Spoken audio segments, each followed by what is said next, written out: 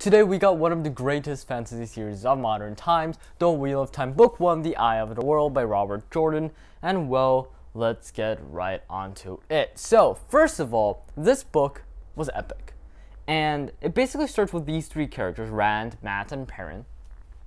All of these three kids, they live in the Two Rivers, and this is like a random town in the middle of nowhere that a lot of people haven't even heard of. And they're living there just peaceful, boring farmer lives when freaking monsters attack them, and they find out that, oh, the Dark One, who is like the epic Sauron level villain that is threatening the world, wants those three dead, because apparently they're gonna do something in the future if they grow up to become a threat to him. And this is where Moiraine and Lan come in. And I'm not sure if I'm butchering her name or not, but I'm gonna call her Moiraine. I hope I'm right. And basically these two are Aes Sedai and the Warder.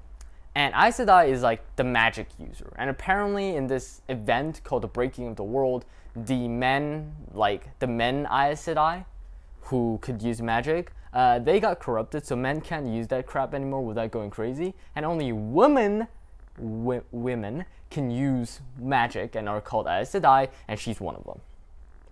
Meanwhile, Lan is her warder, and from what I understand, a warder is a man who's very good with the sword, who kind of pledges an alliance almost, or a protector alliance with the Aes Sedai to protect them with their lives. Basically, he's the bodyguard of the magic user. Pretty simple. And Moiraine sees that these three kids will be very, very important and says, okay, we gotta take you to Tar Valon, which is the city of the Aes Sedai, where you should be safe. And coming with them is Edwin, who is like a girl that has the potential to become an Aes Sedai, and also kind of seems to have an interest in Rand romantically, and Thom, who is a gleeman, what is essentially a bard or a storyteller and a carnival entertainer at the same time. And so they all go, and on the way they get separated due to some unfortunate circumstances that I'm not going to explain, and they get separated. And as they get separated, each of them kind of find out what their special thing is. Perrin, one of the boys, while being separated, learns that he can talk to wolves and command them and kind of walk with wolves, I guess. And he seems to be able to use wolves against the power of the Dark One, which I think is kind of sick, because always I feel like wolves are portrayed in either the evil creature way or the creepy romantic way, if you get what I mean. So both of those I don't particularly like, but I really liked that portrayal of wolves. And then we got Rand. And Rand, on his journey, while running from bad guys, learns that he can bring down lightning from the sky and control magic. And he's most likely the one that the dark guy, the bad guy, the Dark One, is looking for. And then Matt. Now, there's nothing really super special about Matt, except the blood of Manatharan seems to run really deep inside him. Now, what the heck is Manatharan? Manatharan is a mountain city which used to be basically a thorn in the foot of the Dark One, who was the greatest of humans, who stood against the evils of the bad guys until the very last breath. And basically, Two Rivers folk, they're Manatharan's blood. They are descendants of that great people. So, but he keeps like chanting these super cool war cries while they're fighting. That is Manatharan's war cry, which I think is pretty epic. It's a pretty epic scene. It's one of my favorite scenes. And before they reunite, Thom, the storyteller who was separated with Matt and Rand, dies. Meanwhile, Perrin is separated with Edwin. Meanwhile, Moiraine, Lan, and Nynaeve, who kind of is a wisdom, which is like a village elder, leader, healer kind of person that is always a woman, and she also kind of comes to hunt them down, and she's with Moira and Lan. And it's kind of confusing, but they eventually come back together, but Thom gets killed in the process. Yeah, it's pretty complicated. I'm trying to cram a lot of information in a very short time. And then they kind of, on the way, heard foreshadowings about the Eye of the World and how the Dark One is going to try to like eat it, pretty much, and like destroy the world. So Moirin's like, 100 IQ move, we should go there to stop him without, you know, getting help. To be fair, they weren't in a position to get help. Then they unite with this creature called Loyal, who is this Oirer who can like, who's like a great builder tribe or something, and he kind of helps them through a freaking like forgotten ways into waypoints, and they go into this sub-dimension where every step is like way more. So they go in there and they kind of fast travel to where Dai is, which is basically in the middle of the bad guy's realm, and they travel in quickly and they find the Green Man and the Eye of the World, and these are like the people who guard the Eye of the World. And the Green Man is like, and the Green Man is this entity. I think he's some sort of like nymph or something. I don't, dryad, I mean, because it's a tree, and I don't know what he is. They don't explain this to us in the book, but he's there. He's this ancient being who's been protecting the Eye of the World, and then all hell breaks loose because the Forsaken Ones, which I assume are these bad guys that were under the control of the Dark One and the kind of their greatest servants, they attack them.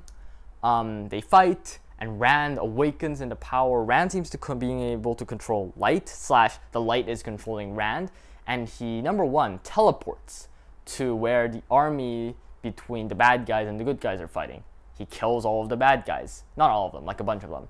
And then he teleports again and finds the Dark One, Balzaman. I have no idea if I'm saying that right. They fight. He uses light to cut off a cord or something, and then he dies. Then all is good, and apparently the dragon is reborn. And that's pretty much the end of the book. Now, as you can probably tell from my summary, this book is interesting. And I'm kind of gonna get into that like right now. So first thing, writing style, like the writing itself, is pretty epic. It has that Tolkien-esque vibe of that epic, mythical tale. It's just pretty amazing, honestly. And the dialogues are really cool and really powerful, like scenes where Moiraine are crying out in anger, or the parts where she lectures the Two Rivers people on how the blood of Manathorin still runs through their veins. Like, that crap is epic. It is certified epic. I might make a separate BookQuester video just reading out that passage, because it's such a good scene. And it's just really cliched, but it's like cliche done well. And that in itself is very much like Tolkien's work, right? And it's just so powerful. There's a rhythm to the writing when he gets serious. Now, the part that I want to critique is the pacing. It was hard. It was garbage. But that, I think you understand this just from how confusing that summary was. Everything from the end was really interesting, but it felt really rushed. I'm not going to open the book. Back off. Like, really, literally, I don't even know how to say it. Because in the last, like, 50 pages, or 100, yeah, 50 pages or so, Rand suddenly becomes powerful, teleports around killing people, and then kills the bad guy that I assumed was going to take, like, 30 years to kill, without much explanation of what the hell is going on. And, of course, defenders might say, oh, it was meant to be confusing, right? Yes, okay, cool. But there's no justification for the amount of time they spend this build-up, which is over 100 pages before the actual story starts, when the Trollocs come in and the journey starts. There's no justification. Everything the first couple, like over 100 pages of the first little bit, could have been shortened into less than 10. Okay, maybe like 30, like one chapter. 10 chapters into one chapter, because it was, there's absolutely no need to have that many pages for the build-up. And also, the middle parts where they get split apart and all that took way too much time compared to the finale.